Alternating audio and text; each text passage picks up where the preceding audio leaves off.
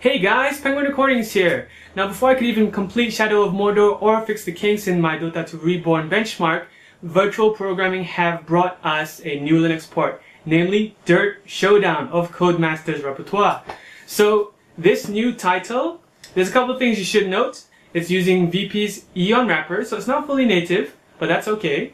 And it's running at minimum, I believe, is OpenGL 4.1, and they require, or they recommend, 4.2.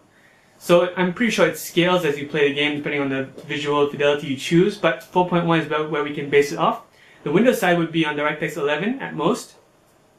So with that said, on the Ubuntu side, we're running the 355.06 Nvidia drivers, absolute latest. On the Windows side, it's 355.60, so pretty much they're the same branch as far as I can tell. Just different patches, I'm guessing. Now, one last thing to note is that the benchmark is not frame for frame.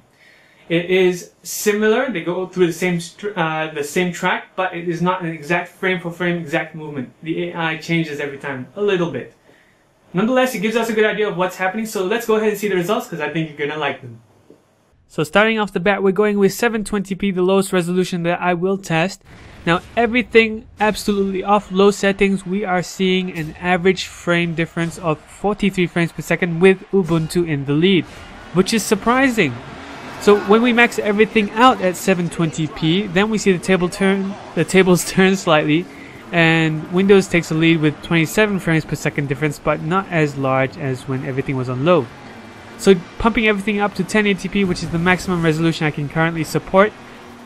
The lowest settings at 1080p has Ubuntu once again in the lead at 43 frames per second difference again, which is pretty darn significant.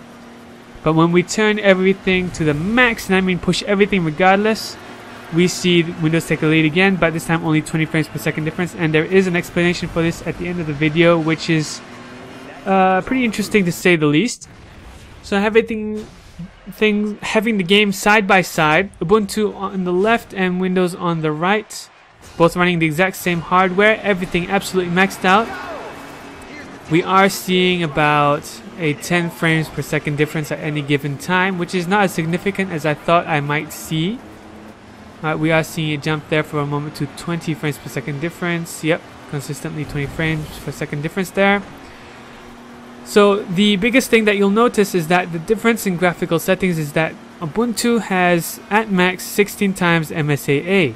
But on the Windows side, the Nvidia driver allows us to use QCSAA. So that allows a slight performance boost on the Windows side, which is what we're seeing in the results here, which is why they're not exactly head to head or neck to neck. Regardless though, this is a wrapper, not a native port, so I'm really surprised that it performs this well. VP has done a really good job with his title, and I can't not recommend it. Okay, to summarize it pretty quickly, the results just now are pretty fun to look at.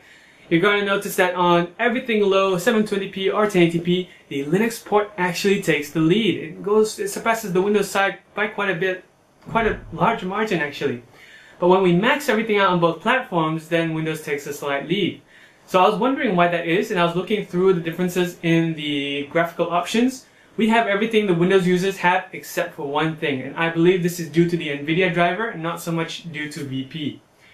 And if you were to look at the anti-aliasing, on the Linux side we have at max 16 MSAA. Alright, so this is the older style of doing anti-aliasing, which is very heavy but produces very nice results.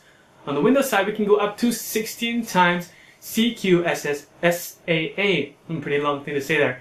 So this is up to the Nvidia driver to provide this. What it does is it produces the similar results to the 16 times MSAA, but at I believe a lower memory usage. I'm pretty sure the performance is even better with it. So to end this video, I'm putting both ports now, both the Windows side and the Linux side, running side by side here, and I'm going to let you see the results yourself. What happens when we put the anti-aliasing to 8 times MSAA for both, so that they're both exactly the same, all maxed out, except that anti-aliasing is the exact same settings. Alright, so I think you'll be pretty interested in seeing it. I hope you guys enjoyed this video, and keep watching if you want to see what happens to the results.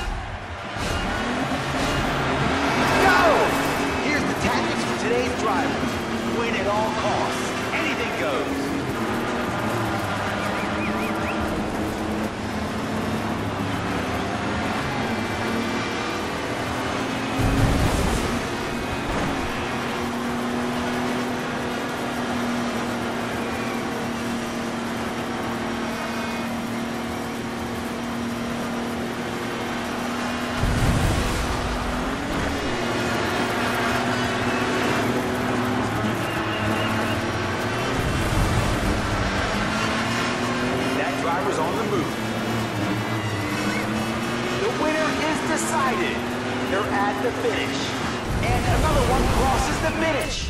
They made it to the finish.